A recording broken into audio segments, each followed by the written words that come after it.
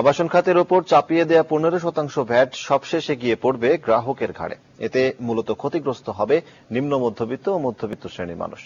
বুধবার রাজধানীর গলফ গার্ডেনে রিহাবের ইফতার অনুষ্ঠানে এই মন্তব্য করেন সংগঠনটির প্রেসিডেন্ট আলমগীর শামসুল আলামিন। বলেন, প্রধানমন্ত্রীর আবাসন খাত নিয়ে পদক্ষেপ বাস্তবায়নের কোনো প্রভাব প্রস্তাবিত বাজেটে পড়েনি। এ সময় সংগঠনের সিনিয়র ভাইস প্রেসিডেন্ট নুরুন নবী চৌধুরী বলেন, রিহাবের পক্ষ থেকে বারবার অর্থমন্ত্রী সহ আরো অনেক মন্ত্রীর কাছে আবাসন খাতকে উন্নত করার জন্য নানা প্রস্তাব দেওয়া হয়েছে, তার কিছুই বাজেটে প্রতিফলিত হয়নি।